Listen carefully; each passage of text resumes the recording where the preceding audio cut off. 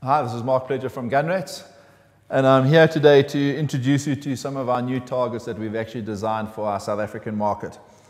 So the market used to be very big in MOA, in minute of angle, and the funny thing is that minute of angle is always at 100 yards, which is 91 meters. However, we would always shoot at 100 meters to zero our rifles.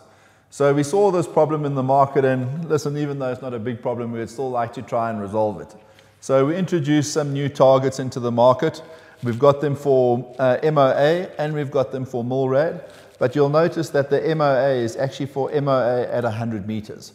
So instead of having it at 2.54 millimeters, which is 1 inch for 100 yards, we've adjusted it slightly to make sure that we accommodate for the 100 meters. So you'll notice that we've got a thick line as well as a slightly lighter line. The thick lines constitute the minute of angle at 100 meters, and the lighter line is a half minute. So it's very easy, depending on where you shoot, it's very easy for you to actually make your corrections. You'll also notice we spent a huge amount of time on looking at various colors to identify colors that are really easy to pick up, specifically in our bright lights that we get in South Africa. So we've got a really nice bright target for you guys that you can go and shoot. We've also had included multiple aiming points.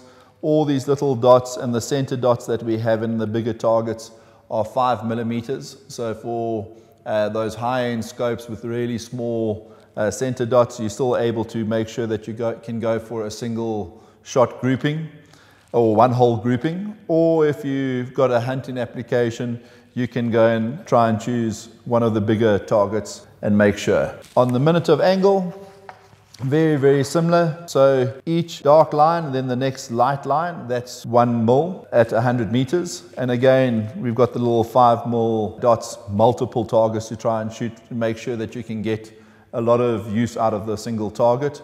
You'll also notice that we've made them out of thicker paper. So when you actually shoot the paper, it doesn't tear the paper, but it actually punches a nice small hole. So when you go and measure it at a later stage, it's easy for you to close those holes and you can actually go and measure center to center quite easily.